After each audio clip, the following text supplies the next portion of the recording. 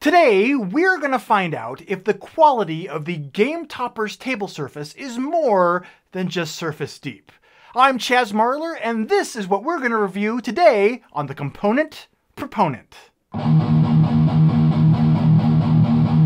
Saving your game from the mundane, the Component Proponent, yeah!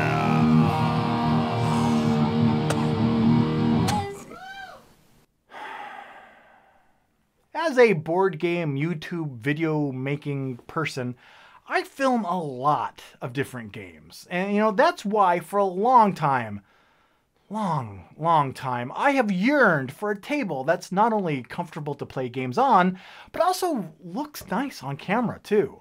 So for a long time, I've had the idea in the back of my mind of saving up for one of those custom-made dedicated board gaming tables. The ones made by the likes of BoardGameTables.com, Rathskellers, or Geekin' Son. Geekin' Son.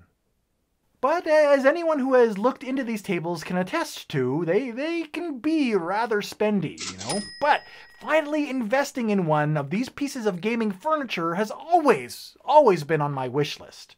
And that's why, a few months ago, when fellow board gaming enthusiast Kevin Burkhardsmeyer nailed it, when he first approached me about the possibility of producing a promotional video for a new portable gaming tabletop system that he was going to develop, which was going to be called the Game Topper, I was, to be honest, completely reluctant. Because a platform that rests on a tabletop just isn't what I was interested in, I want a dedicated gaming table. And then Gen Con happened.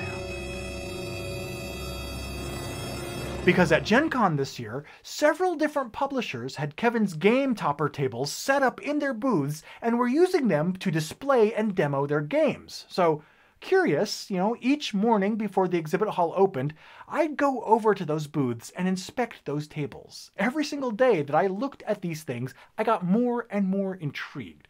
When I saw them up close, I became convinced not only that Kevin's Game Toppers are a legit piece of gaming furniture, and not only that they would actually probably better fit my lifestyle, but I also became convinced that I was just going to have to take the plunge and outright review it. Which brings us to this video. So yeah, now that I have invested in, received, and set up my own Game Topper tabletop, does it hold up to what I have always wanted in a dedicated gaming table? Well, I'm going to answer this question by taking a look at its construction, its features, its pros and cons, and the specific reasons why I feel like it is, or isn't, a good fit for me. Let's get started.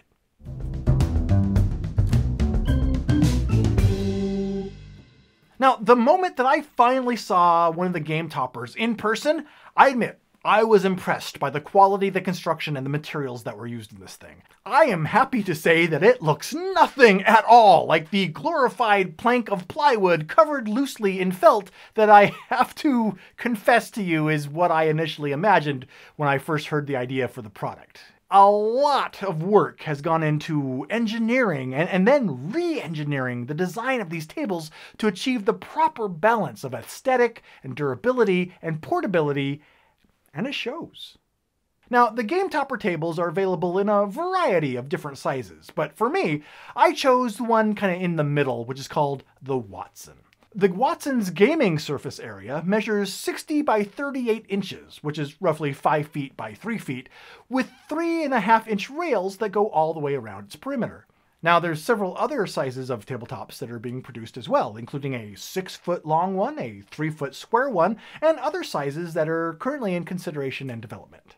But no matter which size table you choose, each one of these toppers is manufactured right here in the USA, using wood and powder-coated military-grade aluminum and nifty textured grip mat surface stuff on the bottom, which prevents the topper from sliding around or moving if you nudge it. And at first, honestly, I was skeptical about the topper's proclaimed anti-slide properties, but I fooled myself into becoming a believer, because while I was setting up my table for the first time, I absent-mindedly just put one of the pieces down cockeyed, and then absent-mindedly just went to straighten it, but of course it wouldn't budge. And at first I thought, oh, it's stuck on something, until I realized that no, not moving around is specifically what this thing is designed to do. So yeah, the grip mat grips. But that's enough about the underside of the table, which is a lot less fun to play on. Let's get back to talking about the top.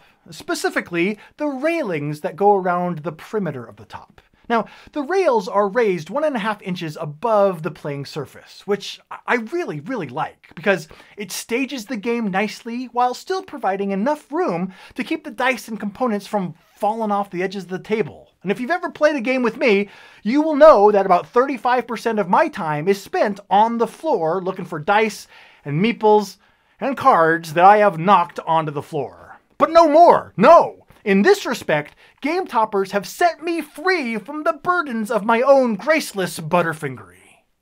My life begins today. Additionally, since the game topper table topper unironically sits on top of an existing table's tabletop, the rails are going to be 3.5 inches higher than the regular table's surface. And I gotta say, this extra height, I love it. Having the railing elevated just those few extra inches can actually be more comfortable than leaning down onto the table itself.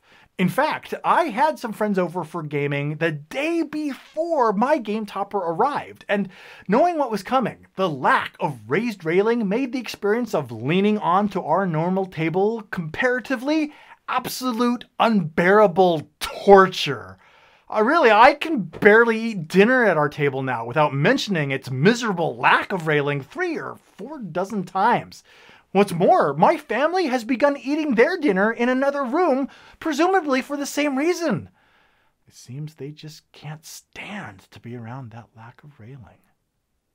But even with its built-in rails, the game topper remains very portable. It comes fully assembled, and to set it up, you simply place it on the table and lock its pieces together and nothing else, because that's it. Setup of the table takes literally just minutes. I mean, really, I've played games of Tenzi that have taken longer than setting up the game topper. Really? Tenzi? We're actually gonna show side by side Tenzi? Okay, no, let's do that. We've come this far, we might as well start using Tenzi for units of measurement. That's great. So what is this? 1.5 Tenzis? That's wonderful. Can we move on now? Because really, I think the Tenzi is starting to give me a rash. But the portability of the table is just one of the features that I think is worth talking about. So let's take a look at some of the other benefits that have been designed into it.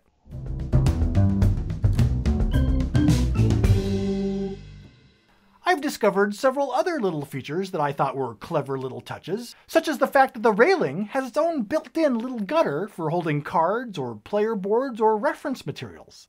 Again, really clever. But even more clever is a built-in rail for mounting additional accessories, such as cup holders, goblet holders, coasters, and writing surfaces. There's also more accessories that are being considered for development, including player shields, a padded storage bag, and dice towers that mount right onto the table's railings, so they're not on the table taking up your game real estate. They're just right there being useful. And what is a gaming tabletop without the ability to customize the mat that you play on? Well, the game topper comes with a neoprene mat that has a nice little discreet woven pattern on it.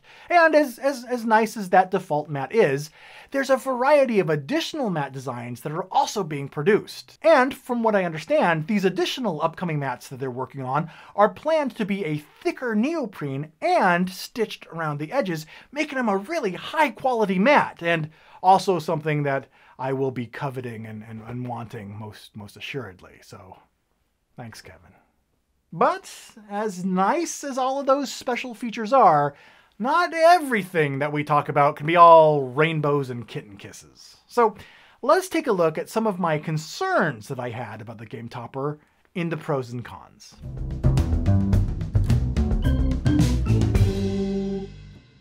One of my biggest concerns about the game topper is that, since it comes apart, there's going to be a seam where the two halves join together.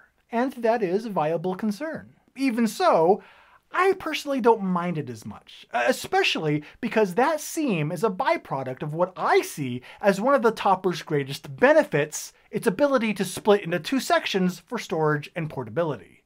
And why is it that I value the game topper's portability so much? Well, it's partially because, due to a previous back injury, I'm limited in how much weight I can carry. And admittedly, the thought of lugging around half of a table was something that I originally was pretty apprehensive about. For the 5-foot Watson table that I purchased, each half is about 31.5 pounds, which for a game table solution really isn't bad. I mean, the luggage that I pack when traveling to conventions is frequently heavier than that. Now, of course, everyone out there should always exercise caution when considering lifting and moving any piece of furniture and act within the restrictions of their own specific situation. But in my case, the weight of each tabletop section is manageable, and it was one of the factors that encouraged me to proceed with investing in one. Another concern that I had was, since the game topper just sits on top of another table, it's possible for it to hang over its edges, depending on the table's size. Now, would the game topper flip or slide off of that table if someone pushed down on it while they were getting up from the table? Well, I tested this, and I have found that while doing this will cause the topper to tip a little bit, the table itself that it's on is actually more likely to be the thing that flips over before the topper itself does.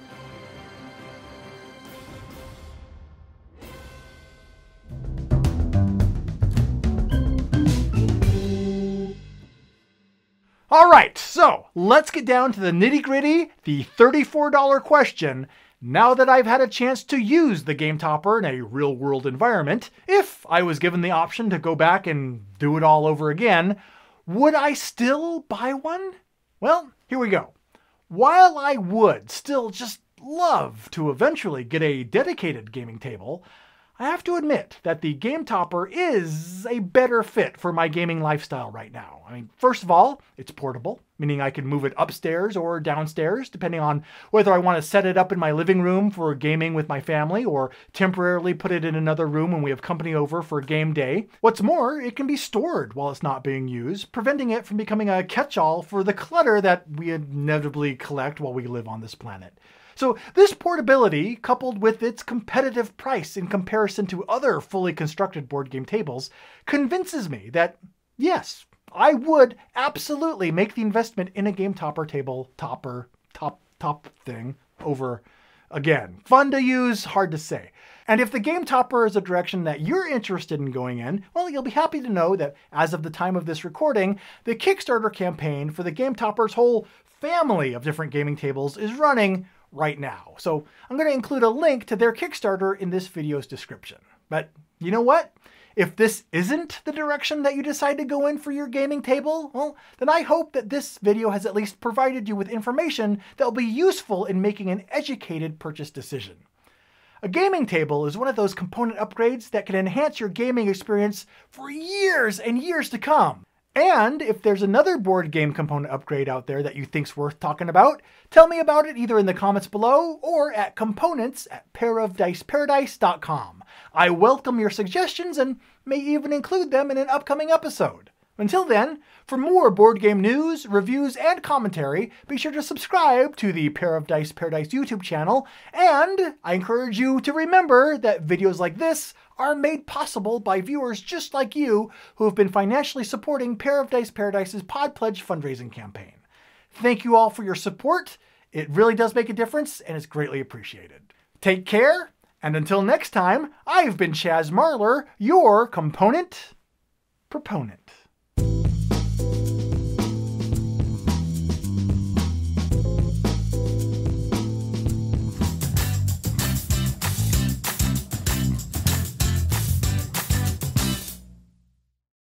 At Gen Con this year, several different publishers had Kevin's tabletoppers, game toppers actually, because that's what they're actually called, game toppers set up on their booths, in their booths. Let's start over. Okay, toppers. You know, I wanted a dedicated furniture, piece of furniture, gaming, no. Several different publishers had Kevin's game toppers, not tabletoppers. There's a typo in the script. I was convinced that not only Kevin's game toppers, because that's the real name for it, game toppers, not tabletoppers, it's not a typo in the script there. Instead of producing a promotional video for Karks, buy a Kark. It's on Kickstarter. And a nifty textured grip mat on the surface of the bottom. Surface on the bottom. Bottom surface. On the below. To keep it from sliding around your table. Whoosh! I lost my place. Now, admittedly, as clever as a self-cleaning avocado peeler, well, no. But still, clever. Clever in its own right. But then that just might be me. I mean, it's not like I still cork all the forks in our house just to be safe, because that would be silly, right?